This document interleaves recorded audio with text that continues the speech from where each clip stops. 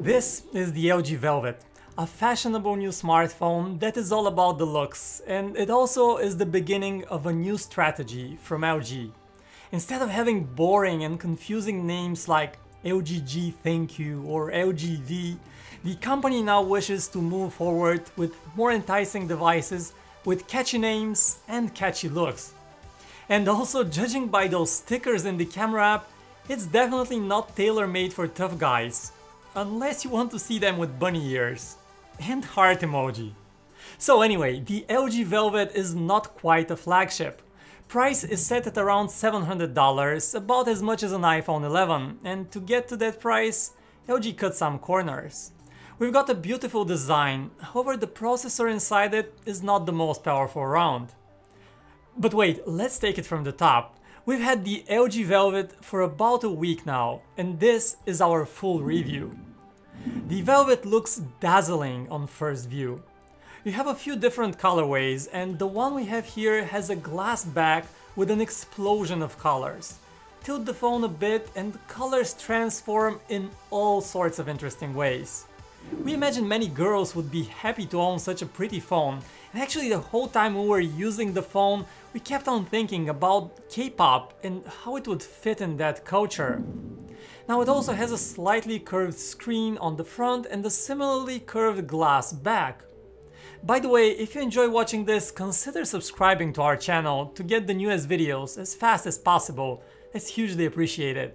So physically the phone is quite large, but it's surprisingly lightweight, thin and well balanced. This might actually be the thinnest large phone we have used so far in 2020. It's a pleasure to hold with one hand, even if the screen is a bit too large for single thumb operation. The hardware buttons on the sides feel just a bit stiff and just a tad wobbly. But did we mention you get a dedicated Google Assistant button on the left? Hey Google! So press and hold it to directly start talking to the assistant and get quick answers. That's not a bad addition to the experience. The super shiny back of the phone is of course a fingerprint magnet, but when clean it looks stunning, so the overall aesthetic and build quality feel on point for a flagship phone. Now the screen on the front is a massive 6.8-inch AMOLED panel. It's large, it's pretty and it's sharp.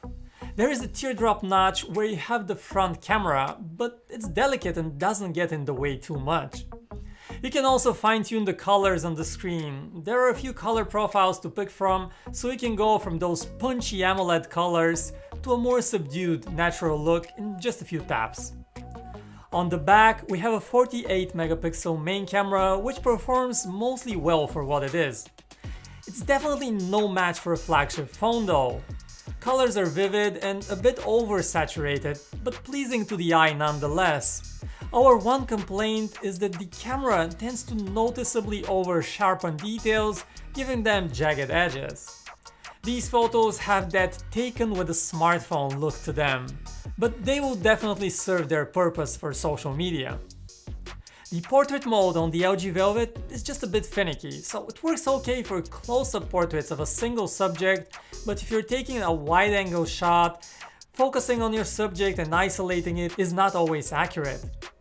The selfie camera is okay, not as sharp as its 16 megapixel sensor suggests, and it's also prone to blowing out highlights a bit more than usual, but it does make for serviceable selfies. On the software side, we have Android 10 on board with LG's proprietary skin on top. We have the customizable navigation bar on the bottom, or you can go with gesture navigation. And you can also pick between an iOS-like look with no app drawer, or you can still have the app drawer, much like a typical Android phone. LG gives you all of those options in the interface. We've also got themes and wallpapers that look very distinct and very nice. Check out these animated live wallpapers. Beautiful colors, beautiful animations. This phone is just such an eye pleaser. The custom LG interface also comes with a game launcher, night mode that makes the screen easier on the eyes, reading mode, split screen, one-handed mode, everything in the kitchen sink. On the audio side, you do have a headphone jack, which is a rarity these days, and headphones come in the box and they sound quite nice. You also get stereo loudspeakers with booming sound, but they tend to distort and mush up the high range a little bit. They do their job fine for YouTube videos or podcasts, but not so much for music or movies. You do have an equalizer for music playback though, a feature that audio geeks will appreciate. And then there are a couple of accessories that will be sold separately for the Velvet, which will enhance its usefulness. There is an active pen, which should make this a direct competitor to Samsung's Galaxy Note phones. Now, we did not get to test this one yet, but what we did get to test is the new cover display, which makes the Velvet into a sort of a foldable phone by adding a second screen to it. It's a weird accessory, but it's not as crazy expensive as a folding phone while giving you a lot of that experience, so you might consider it. Under the hood, the LG Velvet has a Qualcomm Snapdragon 765G processor. It's one step short of a flagship, but definitely performs very well in daily use. The Velvet didn't freeze or lag, it works quite smoothly actually. The battery in this phone has a 4300 mAh capacity, and that's quite large for such a thin body.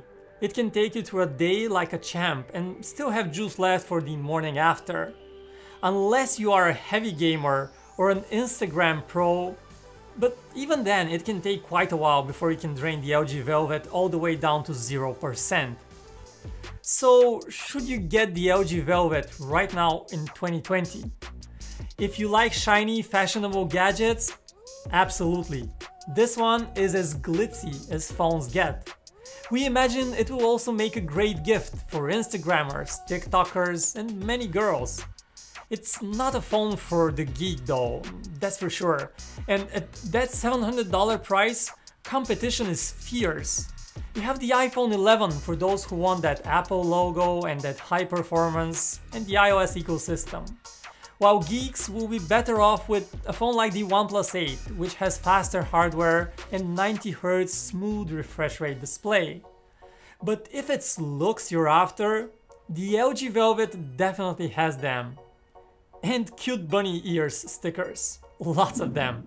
Anyway, I'm Vic, this is PhoneArena, thanks for being with us. Thumbs up if you enjoyed this, subscribe for more, and I'll catch you in the next one.